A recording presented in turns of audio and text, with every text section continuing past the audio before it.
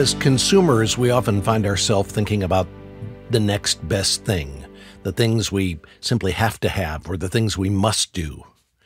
So why is satisfaction so fleeting once we get the things we've been waiting for? We'll find out today on Truth for Life. Alistair Begg is teaching a message titled The Search for Satisfaction. Now we're going to read from the Bible in the Old Testament in Ecclesiastes chapter 2. Ecclesiastes chapter 2 and verse 1. I thought in my heart, come now, I will test you with pleasure to find out what is good. But that also proved to be meaningless. Laughter, I said, is foolish, and what does pleasure accomplish? I tried cheering myself with wine and embracing folly, my mind still guiding me with wisdom. I wanted to see what was worthwhile for men to do under heaven during the few days of their lives. I undertook great projects. I built houses for myself and planted vineyards. I made gardens and parks and planted all kinds of fruit trees in them. I made reservoirs to water groves of flourishing trees. I bought male and female slaves and had other slaves who were born in my house. I also owned more herds and flocks than anyone in Jerusalem before me. I amassed silver and gold for myself and the treasure of kings and provinces. I acquired men and women singers and a harem as well, the delights of the heart of man. I became greater by far than anyone in Jerusalem before me. In all of this, my wisdom stayed with me. I denied myself nothing my eyes desired. I refused my heart no pleasure. My heart took delight in all my work, and this was the reward for all my labor. Yet when I surveyed all that my hands had done and what I had toiled to achieve, everything was meaningless, a chasing after the wind. Nothing was gained under the sun. Then I turned my thoughts to consider wisdom and also madness and folly. What more can the king's successor do than what has already been done? I saw that wisdom is better than folly, just as light is better than darkness. The wise man has eyes in his head, while the fool walks in the darkness. But I came to realize that the same fate overtakes them both. Then I thought in my heart, the fate of the fool will overtake me also. What then do I gain by being wise? I said in my heart, this too is meaningless. For the wise man, like the fool, will not be long remembered. In days to come, both will be forgotten. Like the fool, the wise man too must die. So I hated life because the work that is done under the sun was grievous to me. All of it is meaningless, a chasing after the wind. I hated all the things I'd toiled for under the sun because I must leave them to the one who comes after me. And who knows whether he will be a wise man or a fool. Yet he will have control over all the work into which I have poured my effort and skill under the sun. This too is meaningless. So my heart began to despair over all my toilsome labor under the sun. For a man may do his work with wisdom, knowledge, and skill, and then he must leave all he owns to someone who has not worked for it. This too is meaningless and a great misfortune. What does a man get for all the toil and anxious striving with which he labors under the sun? All his days his work is pain and grief. Even at night his mind does not rest. This too is meaningless. A man can do nothing better than to eat and drink and find satisfaction in his work. This too, I see, is from the hand of God, for without him, who can eat or find enjoyment? To the man who pleases him, God gives wisdom, knowledge, and happiness. But to the sinner, he gives the task of gathering and storing up wealth to hand it over to the one who pleases God. This too is meaningless, a chasing after the wind. Father, we thank you for your love and for your grace, not least of all that's found in the wisdom of your word and in the way that it introduces us to Christ. We pray in the study of the Bible now that you will show us ourselves and show us our Savior in Christ and make the book live to us. For we pray in his name. Amen. If you have read ahead, as some of you will have done, you will perhaps have been struck by how compellingly relevant the words of this ancient book prove to be.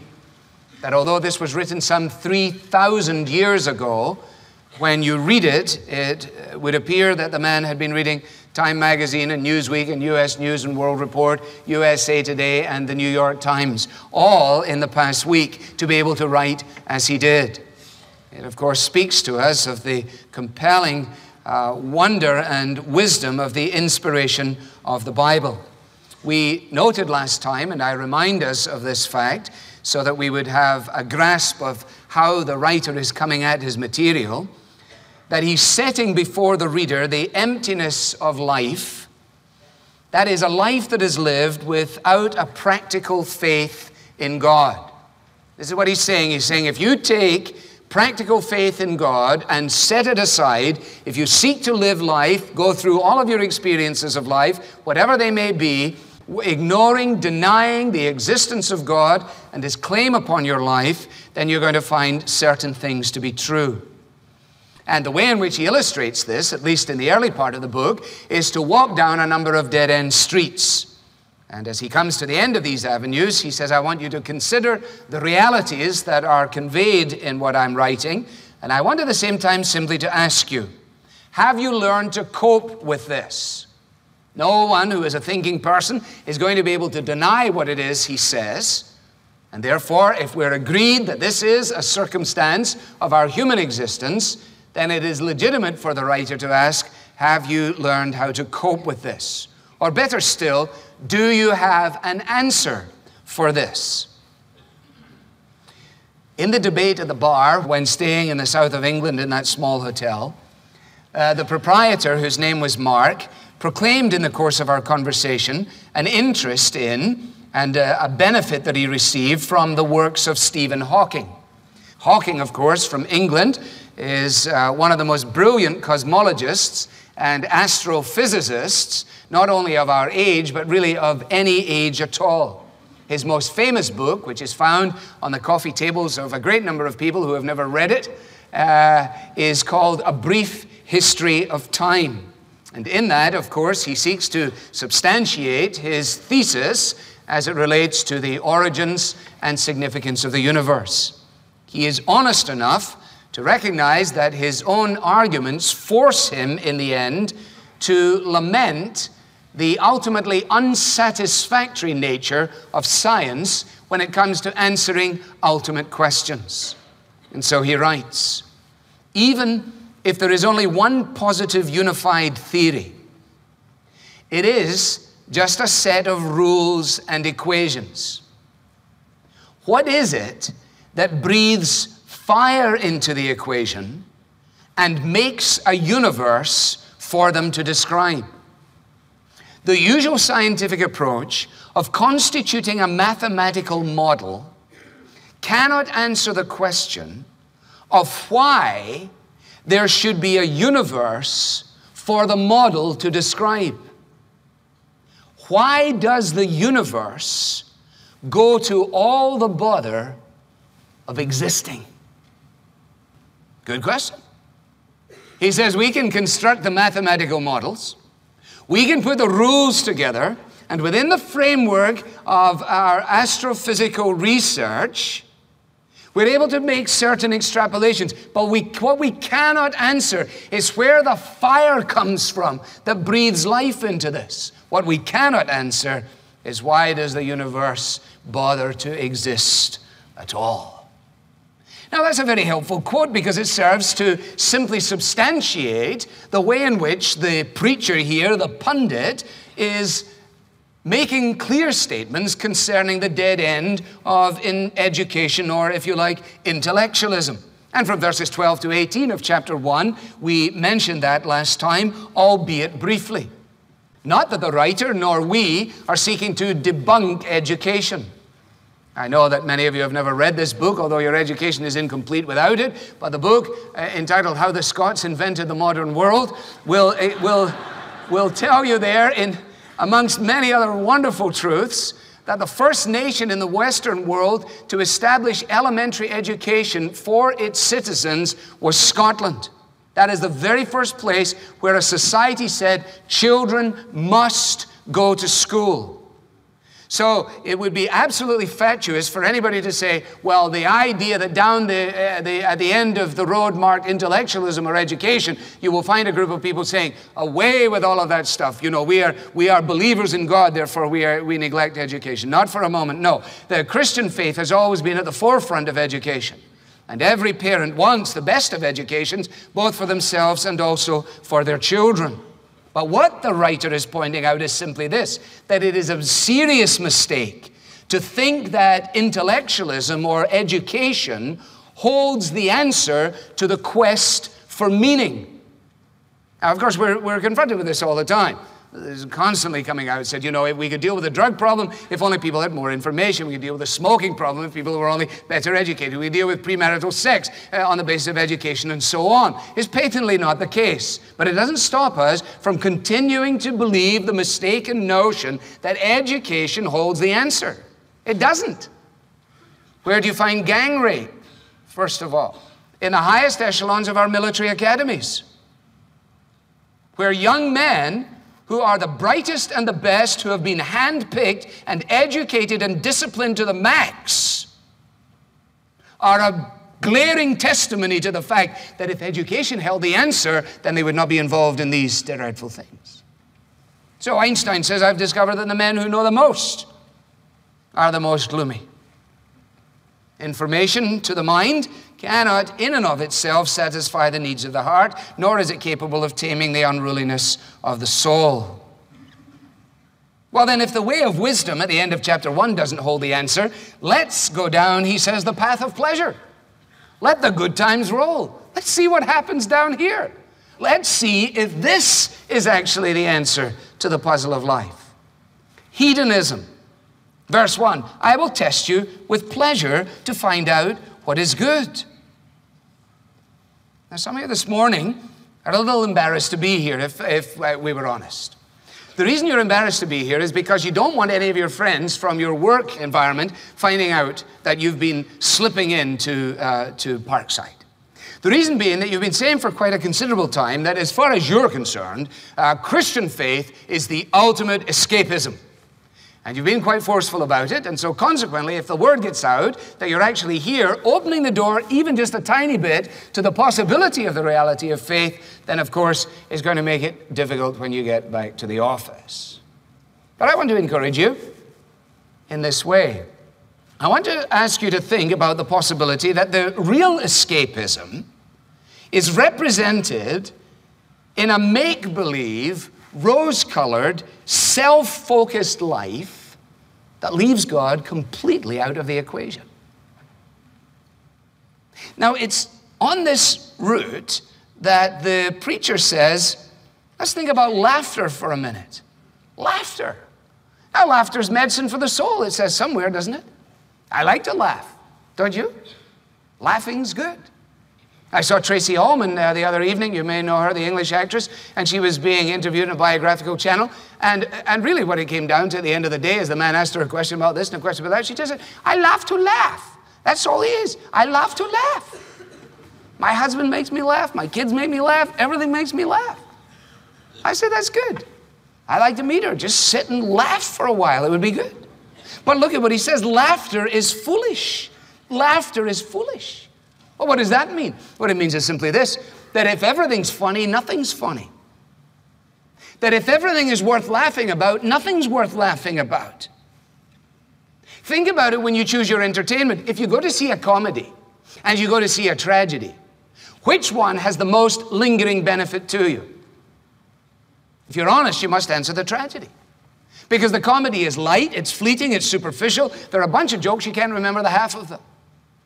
The tragedy, by contrast, is weighty, it's lingering, and it's capable of producing an emotional catharsis in you such that may last not only through the remainder of the evening, but perhaps even for a lifetime. You may find yourself saying, I'll never forget when I saw Anthony and Cleopatra. I'll never forget that evening, walking out of this place after I saw Troilus and Cressida. I'll never forget those things. But you've forgotten all of the others, the laughing ones. Billy Graham tells the story in a book that was written years ago of a disturbed patient who consulted a psychiatrist for help.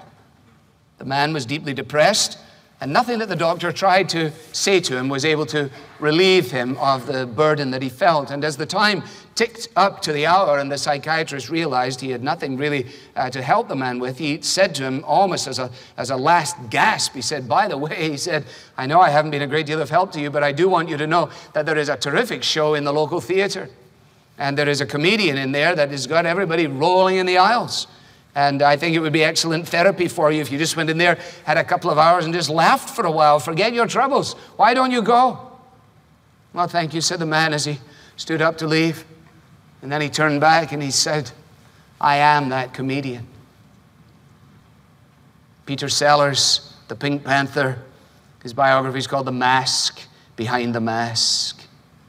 Try and find this funny man, and you'll discover that he knows that laughter is ultimately foolish. Let's go to a show. It's empty. Let's go to the bar. Isn't that what he says? So I tried cheering myself with wine. Now, this isn't a comment on the merits or demerits of abstinence from alcohol. This isn't the writer despising those who drink wine as though to do so were ungodly. It's not that. I mean, people may do that with this passage, but clearly that's not what he's saying. He's actually referring to an approach to wine which is used in an endeavor to lift a man or a woman out of their sense of depressing emptiness. It's an attempt to use this mechanism in such a way to get whatever I can from it, if you like, to squeeze the juice out of it to my own benefit. But in actual fact, it ends up working as a kind of anesthetic depressant. And so off the man goes with his friends. After all, he had the idea, everything was coming at him saying, you know, it's far better down the bar. That's what people tell me all the time. You know, you go to church, a bunch of boring people. You go down the bar, everybody's nice down the bar. That's why I go down the bar. Well, fine. Well, thanks for sharing that. That's okay. Tell me more. I love it down there. They play the piano. They sing the old songs. Sing me a song. I'm the piano man. You're the piano man. And he's sharing a drink that's called loneliness. But it's better than drinking alone. No, you see, what he's referring to here, this is Jimmy Buffett. This is what he's referring to. This is wasting away in Margaritaville. That's what he's doing here. Looking for his lost shaker of salt. I tried it down the laughter. I went to the comedy club. It left me empty. I went down the bar. It did the exact same thing. He's talking about wine here, not as a good thing that has been granted to people in the living of their lives, but as a drug to mask the unsatisfied longing of his soul. Well, he said, let's just move on and try projects. Verse 4, I undertook great projects. Notice I built houses for myself and so on. In other words, I just had a jolly good go at the whole business. I think what I'll try and do is add an extension. I think I'll extend my extension. I don't know what I'll do. I think I may build a new house. I think I may knock my house down and build another one on the same place. Whatever it is, I had tried these projects, and I built parks, and I planted vineyards, and I had all these wonderful fruit trees, and I had reservoirs to water the groves of the flourishing trees. This is a pretty nice setup, you've got to admit. I mean, this is not your average great homes of Ohio in here. I mean, this takes it up a couple of notches from the back of the Sugar and Valley Times or the Sun Valley newspaper or whatever the jolly thing is. But it did nothing. His influence was insignificant. I bought male and female slaves, and I had other slaves who were born in my house. I've got it together now. I've got a number of people working for me. Yes, I have this group and that group and the next group and so on. Big deal. And stuff, boy, do I have stuff. Verse 8, silver, gold for myself, treasures of the kings and provinces. It's music. I've got all kinds of music, men singers, women singers, and I hear them as well. I've got all of the delights of the heart of man. I have become greater than anyone else in Jerusalem before me. He's given himself over to the wanton indulgence of his senses. This is what people say. If only I could get there, that would be it, presumably. Verse 10, I denied myself nothing my eyes desired. I refused my heart no pleasure. Nothing resisted that might be outwardly entertaining or that might be inwardly satisfying. There was some satisfaction in the activity. But as soon as the activity was over, as soon as the goal had been reached, it was just empty again. Now, to whatever degree that we live our lives, whatever it may be, anything from as small as moving from a three-wheeler to a two-wheeler bicycle, in the progression of life, to take it in its most trivial terms. As a child, you're going along in this little trundling three-wheeler operation, and you see the people further down the journey of life on the two-wheelers. You say, on the two-wheeler must be where it is. And finally, you make the transition to the two-wheeler. And then when you're on the two-wheeler, pedaling like crazy, broom comes flying past. The scooter, the Lambretta, you know. Oh, if only I had a scooter, you know, and so it goes on. There's no end to it. There's no end to it. I haven't moved in these circles a great deal, but I've moved in them a little. I remember, I'm thinking of a man right now, you would know his name. I'm not going to tell you what his name is. We spent the day as a family at his home. Vast home. And in the afternoon, he took me out into his gardens, and as we walked around, all of his trees, like in a botanical garden, were marked with signs with Latin names on them. He had ponds and groves and all manner of things, and we walked all around. And in the course of it all, he said to me, "Do you believe in the resurrection?" I said, "Yes, I do." None of what he had was satisfying to the great longings of his life. Says Robert Burns, the poet, pleasures are like poppies spread. You seize the flower, its bloom is shed, and like a snow falls in the river, a moment white, then melts forever, or like the rainbow's lovely form, if vanishing amid the storm, reaching out for it and it's not there. Robert Burns, Scotland's national poet, was well respected amongst the intelligentsia of Edinburgh, but he was notorious as a womanizer and as a drunk. And if you go to the Grassmarket in Edinburgh, you know that this ploughman from Ayrshire, who wrote these amazing verses, had been down this avenue, and he knew that it was a dead-end street. Eventually, you see, the Marie Antoinette syndrome takes over, and men and women are forced to acknowledge the fact that nothing tastes.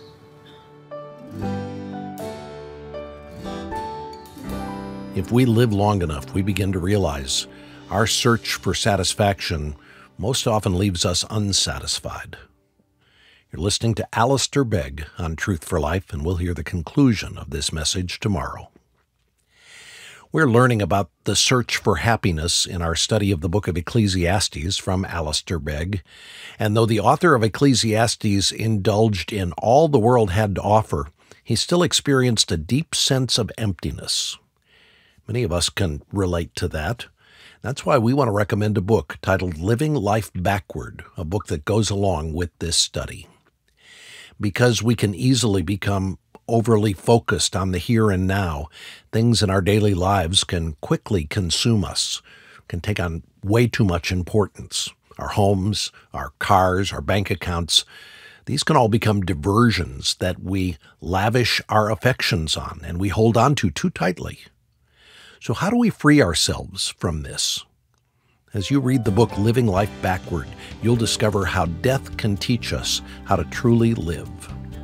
Request the book Living Life Backward, How Ecclesiastes Teaches Us to Live in Light of the End when you give a donation.